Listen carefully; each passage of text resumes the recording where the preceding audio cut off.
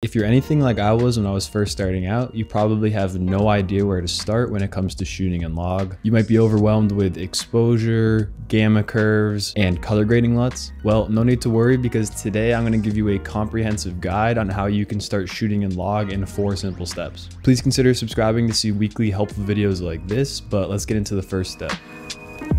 So step 1 is to actually adjust the picture profile. All you really need to do is go to the picture profile and change it from standard or neutral, which is probably what you're already shooting on, to log. Now there's a couple different log options depending on which camera you have. For Canon cameras, there's C-Log, C-Log 2, and C-Log 3. C-Log 2 actually has the most dynamic range, while C-Log 3 and C-Log have a little less. For Sony, there's S-Log 1, 2, and 3, and S-Log 3 has the most dynamic range, while S-Log 1 and 2 have slightly less. So my recommendation is to always shoot with the most dynamic range possible, so C-Log 2 or S-Log 3, but feel free to do some research on your own and shoot in whichever one of these you want. I honestly don't know too much about the Sony logs because I've shot on Canon my entire life, but the basic principles from this video should be the same across both camera brands. So step 2 is viewing your footage. So now we have the log setting turned on, and you're probably looking at a grayed out image with no contrast or saturation. So obviously this is going to be very hard to monitor your footage looking at this grayed out image. You can't tell exposure or white balance very well, and also it's hard to tell your focus. So you have a couple options here. First of all, most cameras have something called an LCD LUT or view assist. All this view assist is doing is basically taking that log image and applying a Rec. 709 conversion LUT so that you're able to look at the Rec. 709 image instead of the grayed out log image. Another option is to load a LUT onto your external monitor, which is what I personally do. I have an Atomos Shinobi and I load my C-Log 2 to Rec. 709 conversion LUT onto the monitor. I personally like this option because this is the exact LUT that I'm using to color grade my images. So this way I can be certain that the image I'm looking at on my monitor is going to be the same that I'm color grading in my editing software. However, if you don't have an external monitor, the built-in conversion LUT is definitely good enough to get the basic idea of your white balance and exposure. And lastly, if you want to, you can definitely leave it in log and not turn on the view assist. I definitely know some people who like looking at the log image to gauge their exposure. However, again, I think if you're just starting out, I highly recommend doing the conversion so that you're able to look at it and judge exposure and white balance visually. So step 3 is exposing. So now you have log turned on and are looking at a Rec. 709 converted image. And then next is by far the most important part, which is learning how to expose log. So exposing in log is definitely tricky because if you do it wrong, you can introduce a lot of noise into your image. So there's a couple steps, so make sure you're paying attention here. The first step to exposing is knowing your camera's base ISO. Base ISO is basically the ISO level where your camera is going to produce the cleanest image with the least amount of noise. It's also going to have the most dynamic range at this value. For example, my Canon C70's base ISO is 800, while for example, the Sony FX3 has a dual base ISO of 800 and 12,800. So just look up what your camera's base ISO is. Most likely it's either 400 or 800. And then you always want to try to keep your ISO at this level. So if you need to make any changes to your exposure, change it using the aperture or ND filters.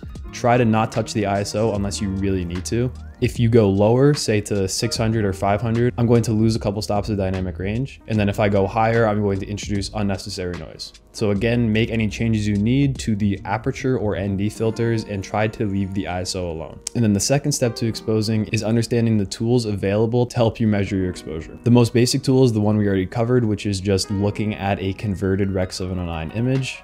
In most scenarios, you should be able to just look at your converted image and tell if it's properly exposed. This is a great way to do it, especially in ideal lighting conditions where there's no glare and you're able to really look at the image closely and dial in the exposure. However, you can run into some issues here if your monitor is too bright or you're outside and there's a glare. So I highly recommend learning these 2 tools called waveform and false color. They give you an objective measure of your exposure. So first is false color. False color basically just makes each different brightness value of your image a different color. So for example, 10 IRE, which would be a shadow, is purple or blue, while skin tones would be pink and gray. And then anything that's blown out or too bright is yellow and red. This is a great way to quickly tell if you're losing any detail in the highlights or the shadows by just toggling this on and seeing if there's any purple or red in the image. A lot of times it's really hard to tell by just looking at the LCD, so I highly recommend using this to check your exposure. And then the other tool is the waveform. It's basically just a graph with all of the IRE values. In my opinion, the waveform is great just to make sure that you have a balanced image. You want the waveform to kind of be clumped in the middle so that you have room for the highlights and shadows to come back down in post. And then in terms of specifics for using this, depending on the camera, you have different IRE values that should be assigned to different parts of your image. So for example, Caucasian skin tones normally should lay around 45 to 50 IRE. This would correspond to the middle of the waveform, or in false color, it would be pink. So get to know these different values, and then when you're looking at your false color or waveform, you can cross-reference these values to whatever is in your image. So for example, say you're filming a basketball game and your subject is a Caucasian person, and if he is mostly pink and gray, then that means you are most likely properly exposed. This is just a great way to quickly check your exposure.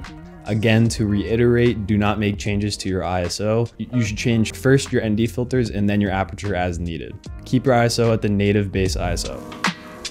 Then the final step is color grading. So I'm not going to share a full tutorial on this because there's a lot of nuance to color grading in log. However, the basic premise is to take an adjustment layer and add your conversion LUT to the very top, and then make any changes you need to the exposure or colors underneath that. This is important because you want to make the changes to the image before it is being compressed into Rec. 709. If I were to first convert on the bottom layer and then make changes on top, I'm making changes to a much smaller color space, meaning I'm going to lose bit depth and overall just lose a lot of room to move around my image. Let me know if you want a more in-depth color grading video for log footage specifically, but I hope this overview kind of helped. So just to recap, you need to first turn on log in your picture profile settings, turn on the conversion LUT to view your image, set your ISO to the camera's base ISO, utilize the exposure tools of false color and waveform to get an objective look at your exposure values, and convert properly back to Rec. 709 in your editing software. So I hope this guide helped you get started in shooting in log. Please let me know if you have any questions, and thank you guys for watching.